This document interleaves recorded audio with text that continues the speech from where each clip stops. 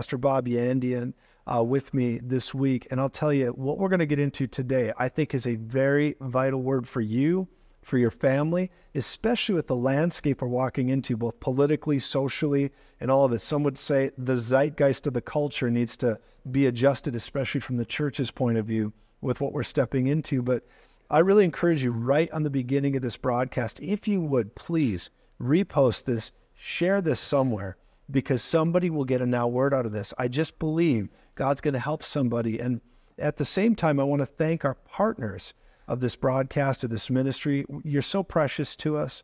We're so grateful to you for being our partner. And if you want to become part of our partner family, you can do so by going to josephz.com. And we're so encouraged that you'd consider that. We'll call you, we'll stand with you, and it's going to be a great thing when we stand together and begin to move the call of God down the field, so to speak, to get victory.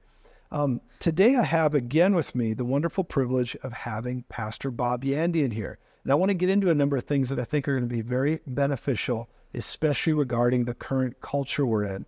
And so, Pastor Bob, thanks so much for being here again. Thank you. This is It's awesome. great to be here. Oh, man, it's awesome. I've enjoyed all 4 days that we've been. I've been enjoying it too. Me too. Man, just talking with you, I glean, I learn so many things, and I could talk to you like all day because you have so much to say and bring out.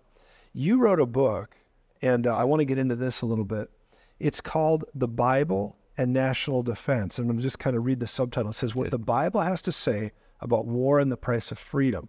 That's kind of the idea with this book, but the Bible and national defense. And right in the beginning, you go into this topic of blessed is the nation whose God is the Lord. Yes. We know where we are as a nation, America, or the nations.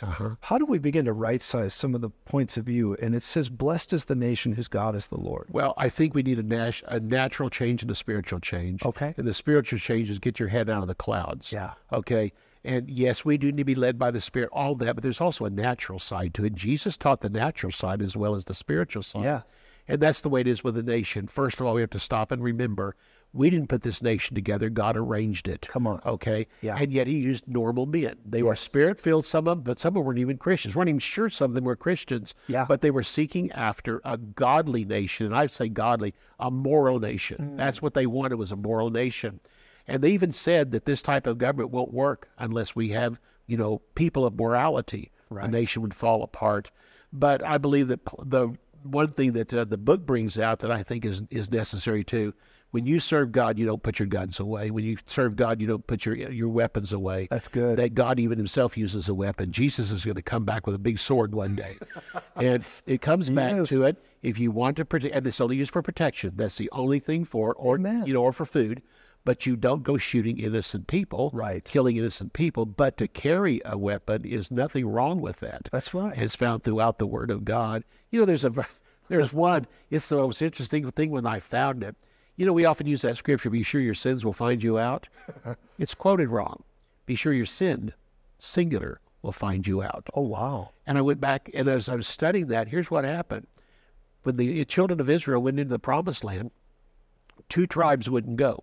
They said, we want to settle on this side. Let the rest of them go and pay it. We want to stay on this side. So 2 tribes stayed here and 10 tribes went in. And Moses was talking to them about that before they went in. And he said this. He said, when your other tribes go in and they're at war, you come across and fight with them. And if you don't fight, he said, be sure your sin will find you out. He said, not defending your nation is a sin. Oh, man.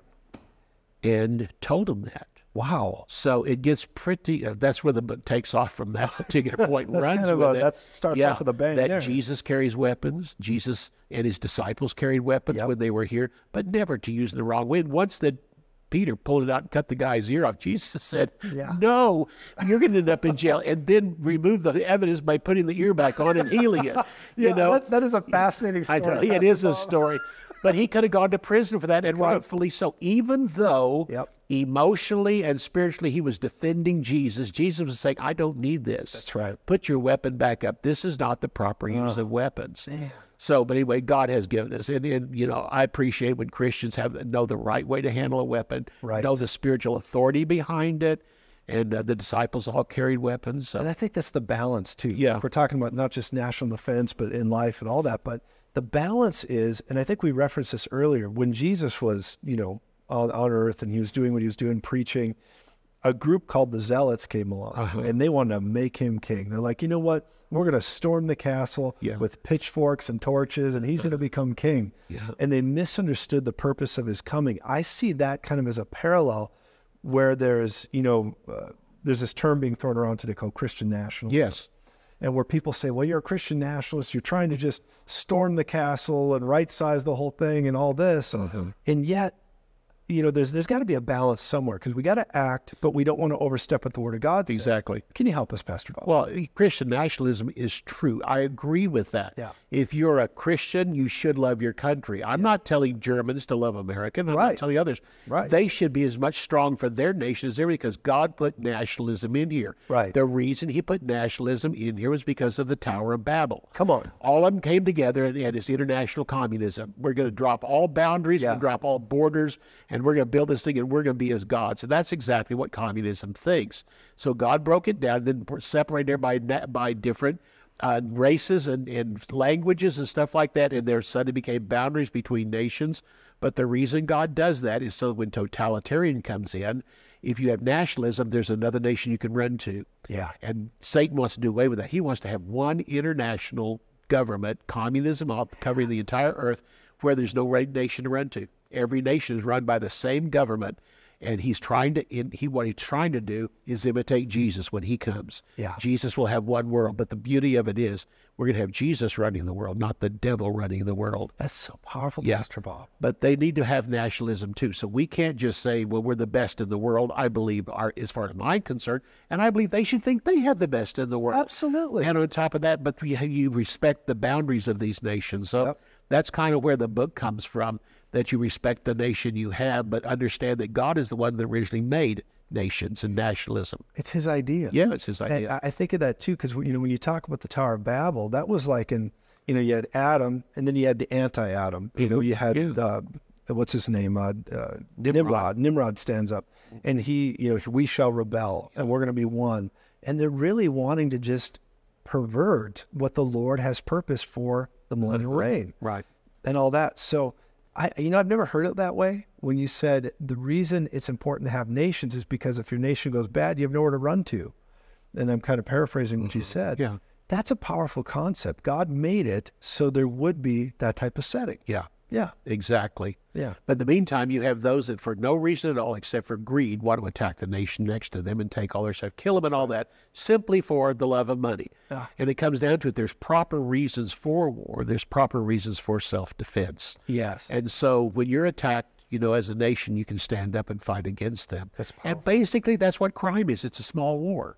And we're not doing anything about it or being allowed to do anything about it today. And crime's coming in from everywhere. And basically, it's my next door neighbor saying, I want what you've got. And they come over to get it when the law protects you from that. And that's where you're getting the idea of perimeters being down or borders exactly. being down. Crime. So my backyard and here's my fence and that kind of thing is okay. It is okay. Unless you're trying to just be a hermit and never talk to anybody. Well, that's why we have locks in our doors. That's why I have all that. You bring out another point here that also is to stop immorality. Immorality, is that kind of part of it? Because it's usually immoral nations that want to attack other nations and spread their sin. And, so the point is that God made weapons for defense, not for offense, not to go to attacking other people. So that's why you have it. It's a defensive weapon. Yeah, Pastor Bob, when I look at this book and I look at this conversation, a lot of people say today, in the 80s, they had all the, what do they call it, Band-Aids, where they'd say, all this stuff, give peace a chance. The question that's asked, and you asked the question, is world peace possible? Yes, but it's going to take Jesus Christ to achieve it. In the meantime, we're not going to have it. And in the meantime, carry your weapons, have your weapons, and those types of things. And that's what God is telling us through that. So it's important to understand that until Jesus Christ comes back, there's going to always be wars and rumors of wars. And the only one that's going to stop wars altogether is Jesus Christ. And it's also interesting, at the end of the millennium, a war breaks out.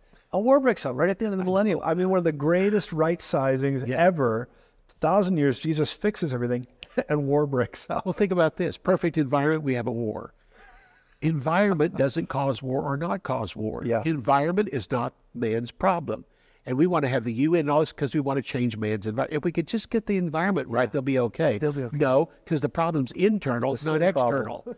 The problem is not the city government or the fact that we have roads with potholes. If we can get rid of all this and give everybody a chicken in a pot, we'll be okay. Right. No, because the problem's not out here. The problem's inside here. And it starts with Jesus Christ becoming your Savior and bringing peace to a war-filled person. Pastor Bob, I've noticed that, just jumping over to this, that our military is really being attacked. There's things going on with that. That's a demonic assault. It is. Defund the police, all that. That's right. Demonic assault. Well, it comes back to they don't want anyone overseeing you. That is kind of control you. When there has to be control because we have the nature of the flesh, demons, and Satan in this world, we have to have laws and cooperating with that. But it seems like the longer you have laws is eventually they deteriorate. Yeah. And the attorneys turn the opposite direction, but it all comes back to one thing. It's still the love of money. They're after the money. Yeah, just like the devil. Follow the money trail, basically. They're after the money. That's what nations are after, and they're trying to shut down. You're seeing all this stuff take place and what's going on. Let's talk about this for a second. You wrote in here about separation of church and state. And, I have thoughts on that, but what are your thoughts when you say that? It's yes and no. There is a proper way to have separation of church and state. You don't want the state running it without morality, so the church has to be there. But on the other hand, you don't want the church running it because that's when you start getting into our church is better than yours. And who gets to sit here? A Baptist? Oh, no Baptist. We're going to put a Catholic there. Oh, no. And we start fighting among ourselves. You have to come back to it that we need what the Word teaches as far as morality. And, separation of church and state is true, but not necessarily true. It's a blend between the two. We often jump on one side or the other. Right. And it's not. We have to have both church and state working together. Properly and together. What you need is good people running the nation who have given their lives to Jesus, know what proper morality is, without trying to turn this into a revival, without trying to turn this into a giant church. Right. And that's not the way it works. Look what happened with the Catholic Church when it took over. Oh, yeah. Terrible things happened. Some of the worst atrocities happened when the Catholic Church took over in world history. And so the Crusades were handled by religion, trying to make everybody into our religion. Yes. Yeah. And then Christians get together, we argue, my view's wrong. Your view's wrong. Mine's right. And to add to this, too, I think about this, how the church today gets upset with certain people we put in politics. Or you think of 45 when he was in, and they were saying, I don't like the way he does this. I don't like the way he tweets. I don't like that. But the bottom line is we're not electing a pastor. No. That's for also church and state, I think. Is that kind of something? Exactly. That's exactly it. Yeah. What you need is a moral person in there and, that practices morality and talks about that. And that's what laws should revolve around. Yeah, that's powerful. But if you get two people together, they don't even often have the same definition of morality. And even back in our founding, it goes all the way back there. We had the same problems in those days. We need to strive for unity and strive for the proper thing to do and realize we're going to get as close as possible, but no perfection is going to be here until Jesus comes back. So what does the church do right now? We got the wars, the rumors of wars. I often joke about like this thing, the World Economic Forum, and I joke about all this crazy stuff going on in the world and people saying, we need a great reset, all the things. Right? So what is the church's response to global tyranny? Like, how should we respond? Well, the main thing goes back to, yes, we should. I think the two things. Number one, let's get people saved as fast as possible. Come on. Number two, get Christians to get involved in the warfare. In other words, we need more Christians who understand the Bible in the military than making it all, just, whoever's popular, whoever wants it, will give you a paycheck or something like that. We have to have that because throughout the Word of God, it was the believers, Old Testament, that won the battle against the infidels or against the satanic armies that came against them. And the same things happened in our own nation. We had times when churches would take, and after the service was over, throw open a table, and you can come and register and get into the military and defend our nation. Because these guys that come to church understand morality better than anyone because they know the author of morality. It's not a school, or it's not just a decision you make or gritting your teeth to do something right. Morality started with God. Yeah, it started with God. Yeah. There's a popular teaching out right now, and and I appreciate a lot of it, but it's the 7 mountains revelation. Yes. That whole thing. What is that's a good example of what we should do, but that should be through influence, yes? Or should that... I don't know where I stand exactly on the 7 mountains. According to the Bible, it's not really the mountains of men. It represents the 7 world empires that have come up until that time. And it's really the tribulation is a conglomeration of every religion, of every wrong religion, of every demonic rebel that came from. And it starts with Egypt, where they held them in slavery. It goes past that to the next ones. All of the 7 that are there, including right up to Rome itself, all 7 mountains represent those ones. And it's really the demonic forces that were in all their religions. And so, and they're the ones that came against God. They came against the Jews. They came against the Christians and all that. And all this is going to come together as a massive thing under demonic control. Yeah. That's how I see it. Whether it's got these other effects in it of the 7 different, movies and all the other stuff and entertainment, education, all that. Yes. I'm thinking yes, but you know what have really affected that was demonic things in themselves. That's right. I really don't see the fact that we're going to come and overhaul the thing is going to be destroyed and then started again. Yeah. By Jesus Christ himself. Come on, Pastor Bob. That's how I see it. I think that's right. That's how I read the Bible. But it's not a heaven or hell issue. It's not a heaven or hell issue. I'm willing to wait till I'm flying through the air to say, see, I told you. yeah. No. Well, I know. It's Rick and I do that. do you? Yeah. Rick Ritter. He's fun. He's fun. Rick is so fun, and you guys have such a great history. It's interesting, when we're talking about national defense, we're talking about governments. If the church isn't taking its role, I believe that we're allowing things to happen all the way, and this is kind of jumping into an extreme topic with this, but you and I have talked about everything from UFOs to crazy world events, weird manifestations that are going on in the world. And I believe when the church does not take its proper place in society, and wicked governments are doing things, or maybe mad scientists, for all we know, are doing things, I think it can begin to open up demonic ability into the natural. Do you see it that way? Yeah, there's no other way to explain a lot of the stuff we're seeing than the fact it has to be demonic. Yeah. And I was listening to a minister one day, he was talking about they'd just taken a video, the Navy had, and there was a light under the water that came this way at about 400 or 500 miles an hour under the water, and suddenly did a 90-degree went that way. And they said it's scientifically impossible. Under the water? You cannot go and make that turn without slowing down, without something. And this thing did not lose one thing. They said there's only one thing, it has to be demonic. It has to. I believe a lot of things right now, that demonic things from the past that we've never even seen before, that have been hidden, are now becoming to the thing, and it's to scare people. Yes. And it still comes back to this. Go ahead, Satan, throw your best. Come on. Ours is better. Oh, ours is better. Come on. You walk over, but you go limping back. Well, think about the people that didn't know how strong God was until, a 9-foot giant stepped up in front of David, and all of a sudden this small little kid knocked him down and killed him, That's when you begin to realize greater is he that's in me than he that's in the world. Yeah. Yeah. And to me, this is Satan's last hurrah. He's trying everything he can, and he's still going to lose. He's still going to lose. I like what you say. He's been a loser since the beginning. Yep. He may stir up the nations, make them rage, whatever.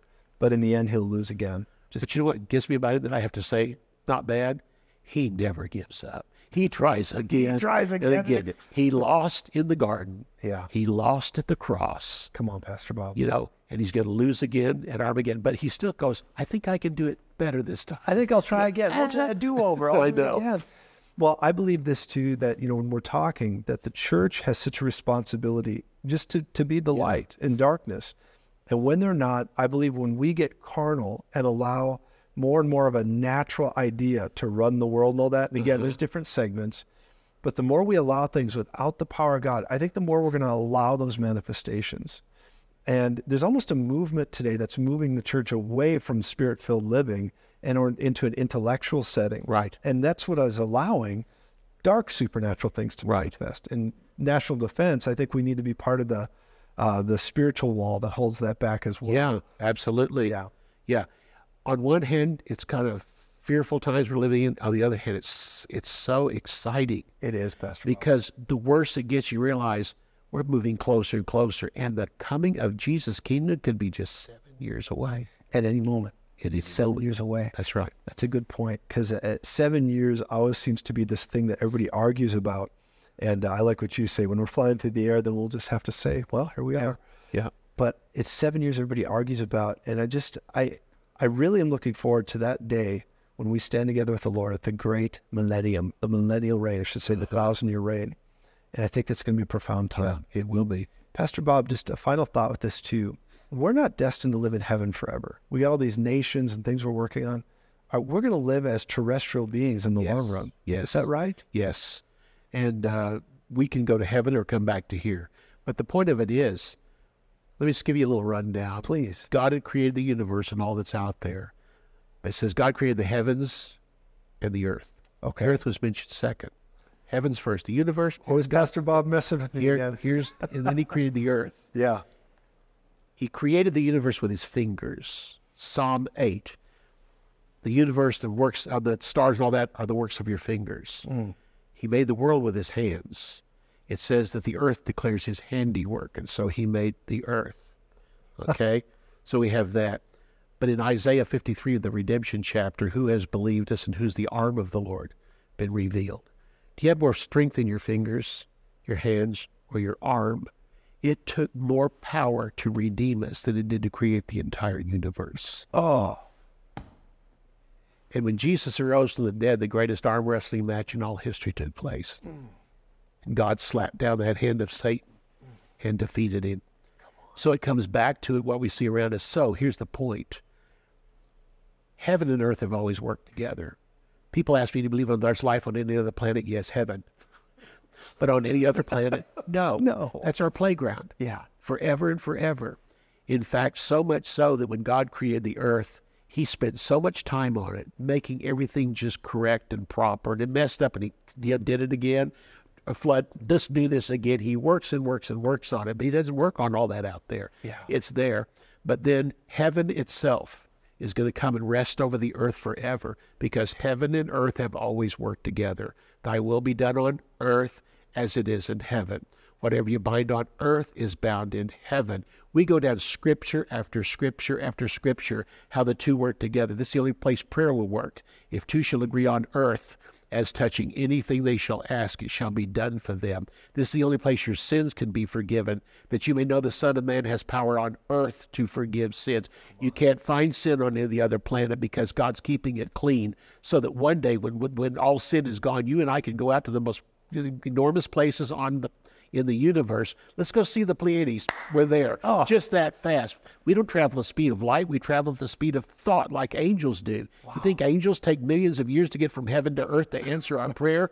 We can start a prayer, and by the time we get to amen, they're there. They've gone to heaven and back. And that's how fast we'll be able to travel. The universe will become our playground. Amazing. I know. So there's where it comes back to, is that God, the things that he worked on the hardest are the things he has for us. That's amazing, Mr. Bob. You just tied a lot of that together for me in a way I'd not fully thought of before. Mm-hmm. That's really powerful that we have that. So we get into nations and all this, but really the future is so bright. I know. I mean, it's where we're going. So this is the book that kind of inspired today. Yeah. It's The Bible and National Defense. And where can we get this? At bobyandian.com. That's the place that you can go and you can find it. And a lot of other books that are available there too. But this one, when I first put it out, I had our congressmen, senators from Oklahoma bought those, took them to Washington with them. And Is that right? Yeah. And a lot of people in our church, that their sons and daughters were in the military and kind of not knowing, do I do this? Is it right to stand up for our nation? And I put that book out. I really enjoyed this book, and I thank you for writing it. You got a lot of books, and you do a daily teaching. Yes. YouTube, your website, any other places. It's called Student of the Word. Student of the Word. Yes. So good, Pastor Bob. I treat everybody like a student. Like a student. Well, I really enjoyed it, and we benefited so much from your ministry. And Pastor Bob, would you just very quickly today, would you pray for our audience? Okay. Father, with wars and rumors of wars and all the things that are going on around the world today, not just our country, but around the world. Father, with lawlessness increasing, you promised us in the midst of all this, don't be concerned. Yes. Don't be afraid. So, Father, we choose today not to be afraid, knowing what the end is going to be. It may take a while to get there, but, Father, it's going to come. Yes. And we thank you that you've given us enough previews of what's coming so that we can know you have the whole thing in your hand. Yes. So we rejoice in that. So, Father, I ask right now, ministers out there, congregational people, those that know Jesus Christ need to quit acting like the world full of fear. Father, we know who holds the future. We know who holds us in his hand. Yes. It is Jesus Christ himself. So today we choose fear. You are gone. You are gone. Father, we choose to rest in the peace of God that passes all understanding, and we give you praise for it, that not only will our testimony be effective, but our walk of peace will be so envious from other people. How do you do that in the midst of a world falling apart? Yes. His name is Jesus, the Prince of Peace. So we give you praise for it today. Thank you for this broadcast. Thank you for Pastor. Thank you for Joseph. Thank you for his family. Thank you for his calling. That, Father, in this world, you have a prophet standing up to simply telling us this is the way to go, and this is how it fits in with the rest of life and the rest of the Word of God. I thank you for him. I give you praise in Jesus' name. Amen. Thank you, Pastor Bob. Man, boy, I sure appreciate you. I appreciate you too. Thank you for being on our broadcast, and I can't wait to have you back again sometime. Thank you. Soon, if you would. Yeah. And, Let's do a conference together. Let's do a conference together. How many of you like to, man? I'll be the prophet, you be the pastor. Okay, we'll try that. I'll try it. It'll be fun. No. Well, You might be able to pastor. I'm not very sure I'm the prophets. I can do the prophecy part. Well, Pastor Bob, I value you and I honor you. Just thank you for being with me. Thank you. Praise God. Well, everybody, let me look right at you. I just bless you today. I speak the peace of God over you. I just want to thank you for being here, and I hope you are as blessed as I have been by having Pastor Bob Yandian with us. And so, Thanks for inviting me. Oh, sir, it's an honor. And please, if you would, go to his site, go to his information. It's on the screen here, and check out Pastor Bob Yandian. And those of you who are with us today, if you are a partner, thank you so much. If you want to become one, you go to josephz.com. We're just so grateful for you. And if you would, please watch this next part. In today's world, there's a lot of noise and sensationalism by many claiming to hear the voice of God. They cite their predictions and their own experiences. Now, some are legitimate and some are not, but how do we know the difference? In some ways, prophecy has become a mystified topic. Yet as global chaos is obviously increasing, it is imperative that we must hear and know the voice of God and true prophecy. I'm Joseph Z, and I just wrote this book, Demystifying the Prophetic. Now, it's taken me my whole life of walking through the Word of God and my own encounters and experiences to bring this to a place where we land at biblical truth and sound doctrine, yet absolutely celebrating the precious gift of prophecy. In this book, I deal with everything from trances and dreams, visions, deja vu even. Different types of prophets, we talk about it. We even cover the topic of false prophets. How do you determine who's true and who's false? We talk about discerning the times, navigating strange encounters. People talk about angels appearing to them, entities appearing to them, they hear voices. All of these unique things we begin to deal with at a very powerful level with this book. I bring you straight to the written Word of God, and I want to say to you, isn't it time we understand the purpose of prophecy? After all, it is the spirit of prophecy that gives testimony to Jesus. It's time for results in your life. It's time for you to begin demystifying the prophetic. This book will help you. I promise you need this book. It'll break you out of containment. It'll bring you into a place of clarity, and it will open up the understanding of the voice of God and prophecy functioning in your life by the written Word of God. This is going to really help you. I encourage you to get your copy today by going to josephz.com.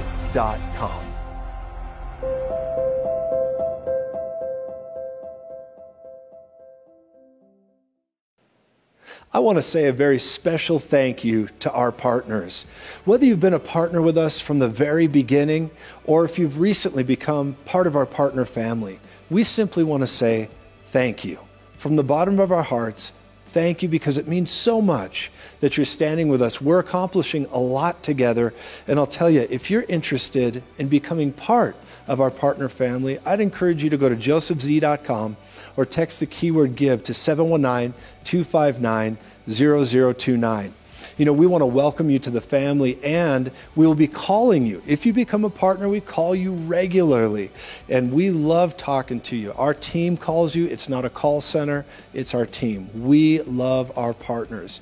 I hope you'll consider it. I hope you're praying about it, and I hope you become a part of our partner family today.